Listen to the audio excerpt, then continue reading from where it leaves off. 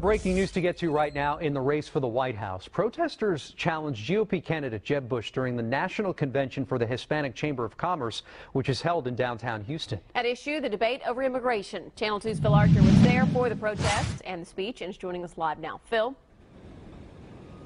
Well, you know, former Governor Bush is married to an immigrant, and he backs a path to legal residency for undocumented immigrants in this country.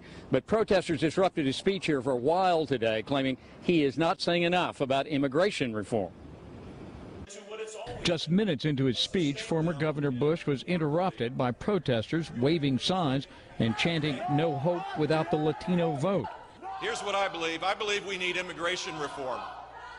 I've been clear about this. About a dozen protesters representing groups that include the Service Employees Union and the immigrants' right group FIEL were finally escorted out of the ballroom by security.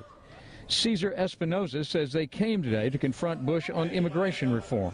Sometimes he's really nice to us, sometimes he's very mean to us, so we want to get an answer, a clear answer of where he stands on the immigration. Jeb Bush is one of the few Republican presidential candidates who supports a path to legal residency for illegal immigrants. After the protesters were ushered out, Bush laid out his plan, seeming to take aim at Donald Trump's call to wall off the Mexican border and deport up to 11 million undocumented immigrants. We need to respect the rule of law. There's national security questions, public health questions. There's important questions about protecting and securing the border. But we don't need to build a wall. We don't need to deport every person that's in this country that would cost hundreds of billions of dollars. That's not a practical conservative plan. Today was not the first time Governor Bush had been interrupted by immigration activists. It happened back in June when he first announced he was running for president.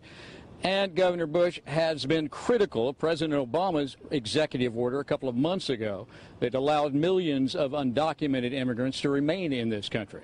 Reporting live downtown, I'm Phil Archer, KPRC Channel 2 News.